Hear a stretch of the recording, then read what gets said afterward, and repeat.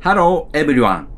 今回行く場所はグランドプリンスホテル広島です。以前の動画ドライブマイカーの広島 E2、E3 で遠いと言ったので、どれぐらいの場所にあるのか検証してみたいと思います。まだご覧になっていない方はぜひそちらもご覧ください。まず夜の街流川にある新天地公園から広島平和記念公園まで行き、そこからグランドプリンスホテル広島へ向かいます。新天地公園は高槻さんがあれしてあれしちゃった場所ですね。このチャンネルではレアな広島の情報を紹介しています。再生リストに各ジャンルをまとめていますので、そちらもご覧ください。ドライブをしているだけの動画ですが、川土手で夕日を眺めるようにぼんやり見ていると案外癒されますよ。今後もどんどん更新していきますので、まだの方はチャンネル登録をよろしくお願いします。それでは行きましょう。レッツラゴー！ここが新天地公園です。繁華街のど真ん中です。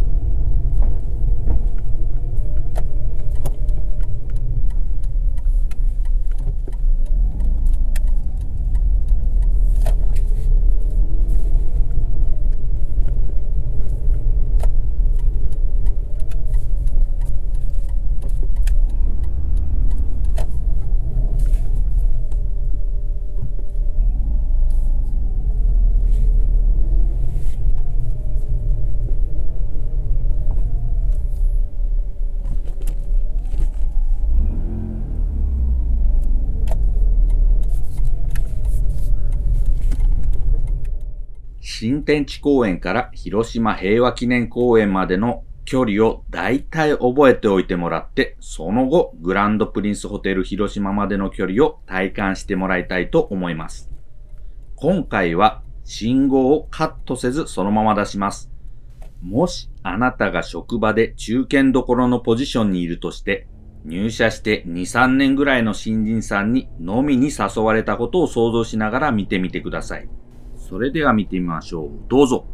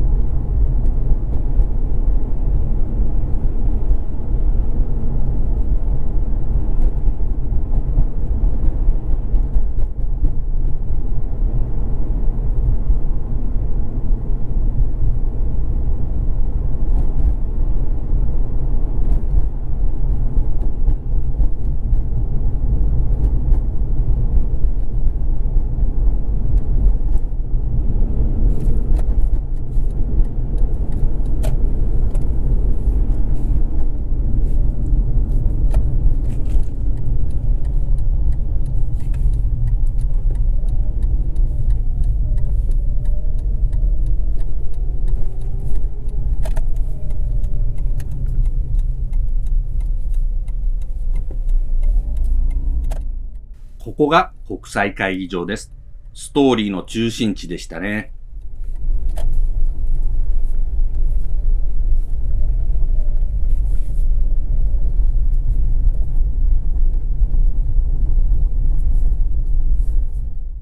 ガラスの青い線もちゃんとあります。この奥の駐車場に車を止めていましたね。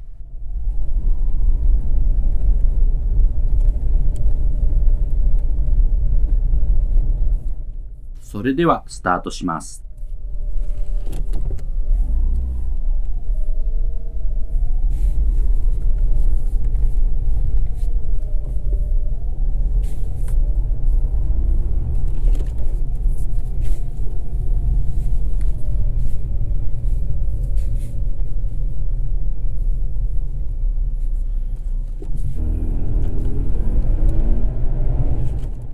おい、とんがりくん、どこに行くんじゃ？流川は左じゃぞ。流川には行かないんだよ、目玉の親父。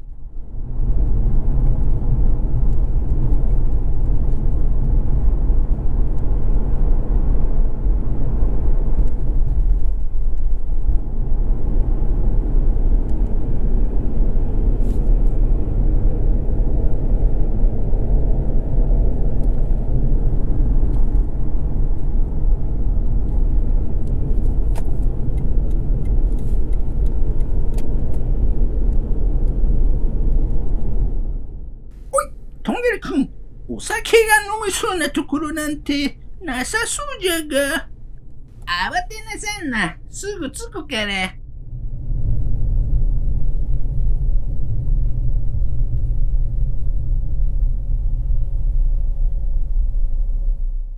目玉の親父、このまままっすぐ行くと、広島環境局中工場だよ。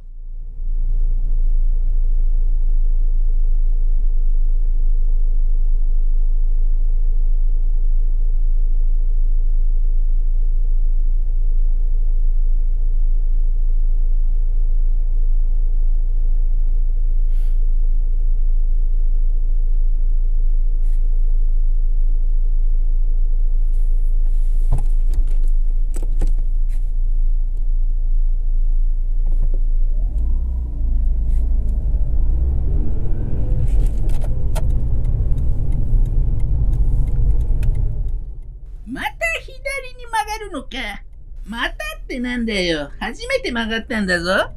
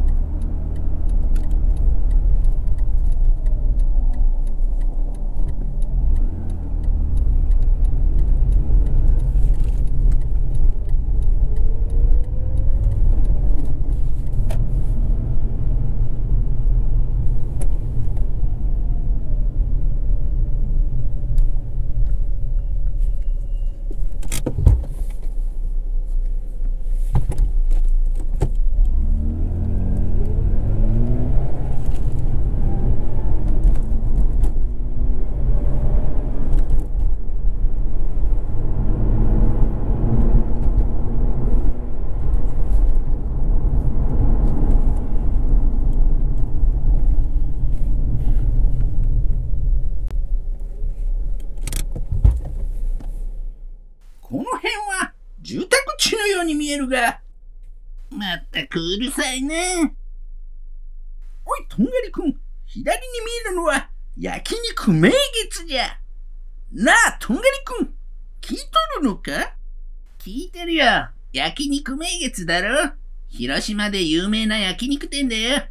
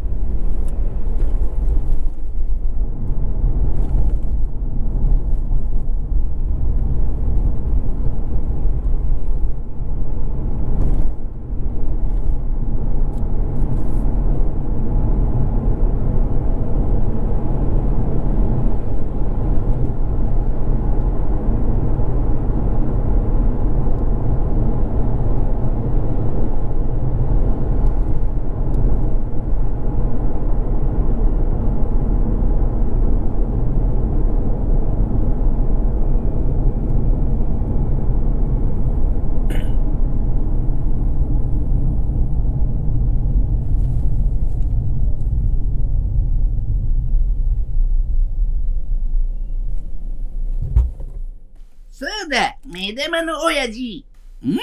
左側に、吉川浩司さんが通った修道中学校、高校があるよ。ほう、この辺なのか。ご実家はこの辺じゃないんだけど、通ってみたいだよ。なるほど。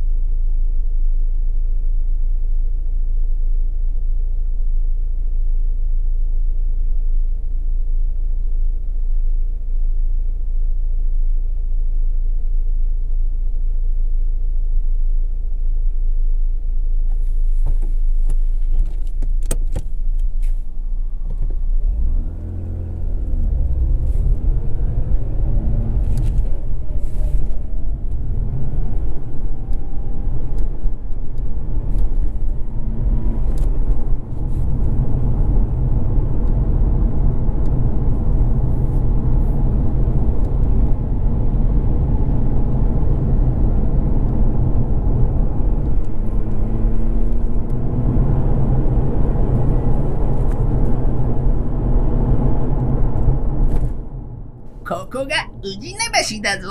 なかなか大きい橋じゃのう。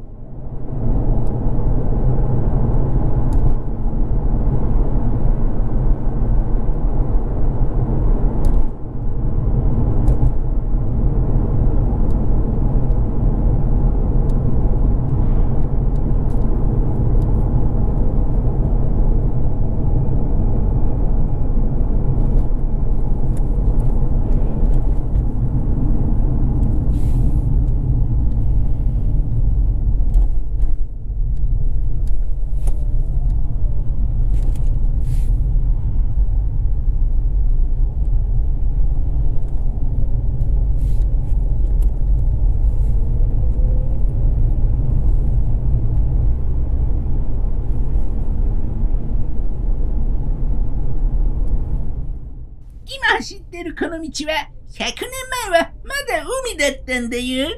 確かに街も綺麗だし、新しげなフランチャイズの店ばっかりじゃのう。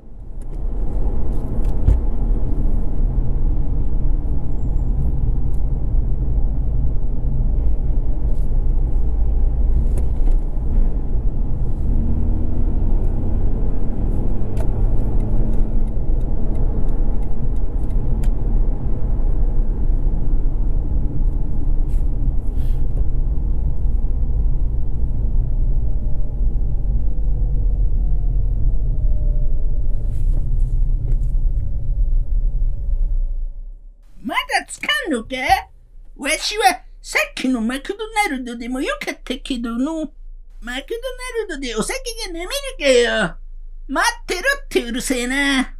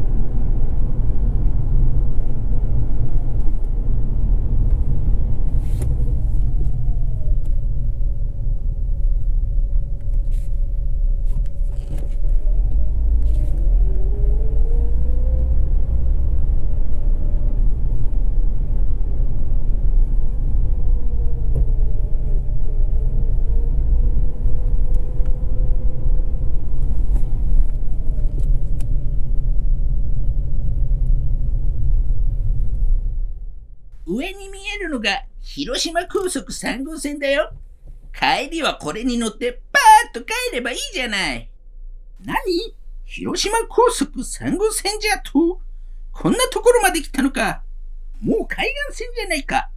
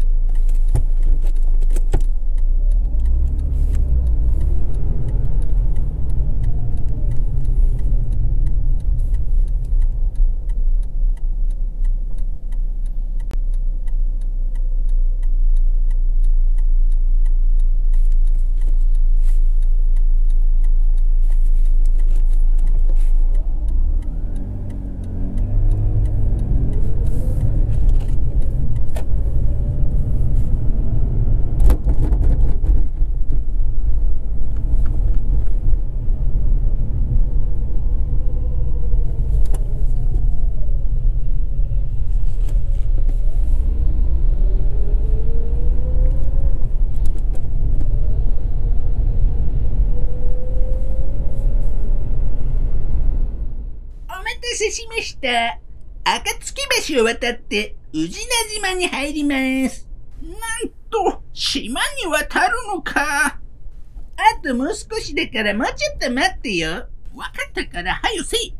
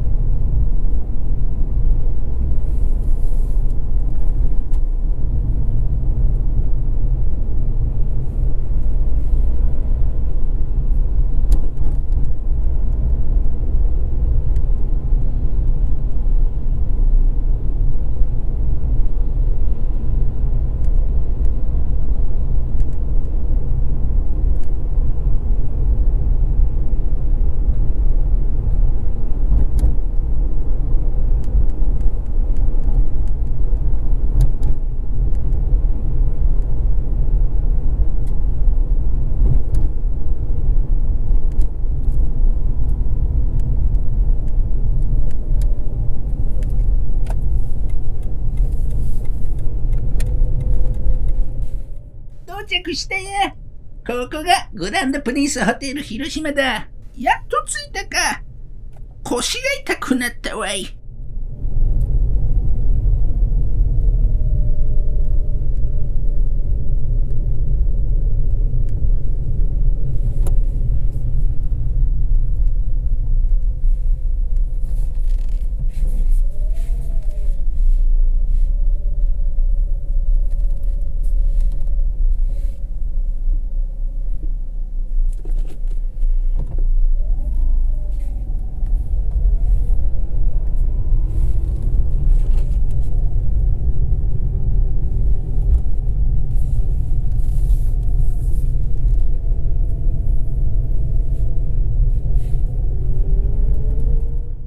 どうでしたか？